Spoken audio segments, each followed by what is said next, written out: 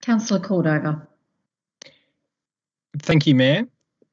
I will try and explain why I think this really should be deferred for tonight and moved until after May 2022, because in May, as it says in the report, the European Food Safety Agency, which has done a very comprehensive 2-year study into this, will be releasing their report.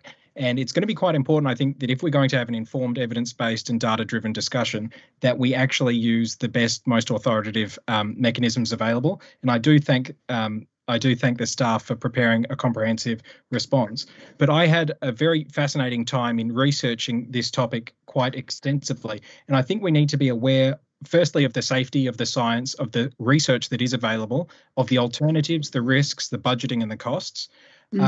And we need to make sure that we don't spread the wrong message about the safety of glyphosate. And the reason I say that is if you actually look to the International Agency on Cancer Research, as auspiced by the World Health Organization, they have various categories. And I'll note that in this report, we do talk about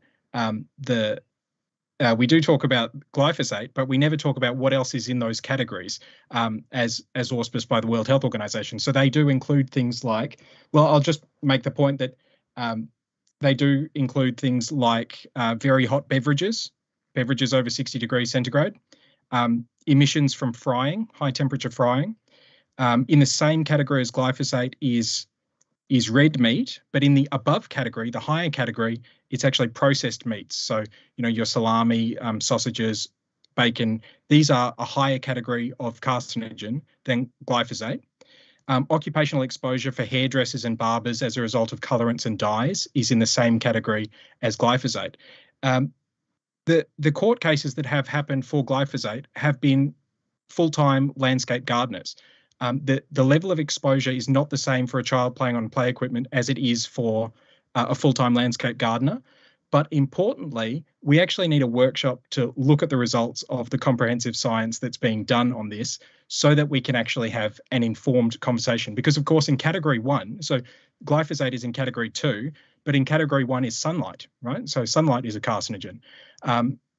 Alcohol, outdoor air pollution. Now, these are all category 1 carcinogens, and the reason for that is that it's all about the level of exposure that you get. So I actually do have a question about the kind of paint that my understanding is that most paints, playground equipment paints, are acrylic latex-based paints, and they are the same category as glyphosate. So unless we just need to treat this with the scientific rigor that it deserves, because it would be silly to do a blanket ban on glyphosate without contemplating what the science says, and then at the same time allow paint on the play equipment to be exactly the same carcinogenic category as glyphosate. What I'm trying to emphasize here is that the information is available and we need our weed officers to explain it to us, and we need to have a dialogue together that is evidence-based and data-driven. Otherwise, we really do risk having uneven and really misinformed rules around this, because, of course, I would wager that the exposure to a child of hot chips and deep fried food is far more prevalent than glyphosate. So maybe our efforts, and certainly when it comes to the painting of the play equipment, if the play equipment paint is of the same carcinogenic category, let's have a conversation about what our priorities are here, because I feel like just by pushing this ban without following the evidence, we risk actually creating unease within the community. And we have to remember that Kingborough is not the first place in the world to consider glyphosate use.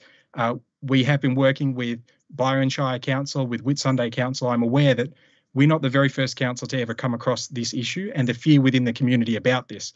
That's why I really emphasise that the best thing that we can do is wait for the European Food Agency report to come out in May, have a workshop about it, and then talk about how we best communicate this with the community so that we're not spreading misinformation around the great fear that people have in the community about this issue. So with that, I now move to defer this until after the May 2022 report comes out and we have a workshop on it.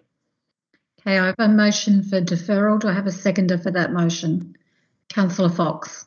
So the motion is that the matter be deferred. It's moved by Councillor Cordover, seconded by Councillor Fox. All those in favour, please raise your hands. It is, so we have in favour is Councillors Fox, Wass, Bastone, Street, Cordover, Westwood and Reet. Those against? Councillors Gladright and Midgley. The motion to defer the matter is carried.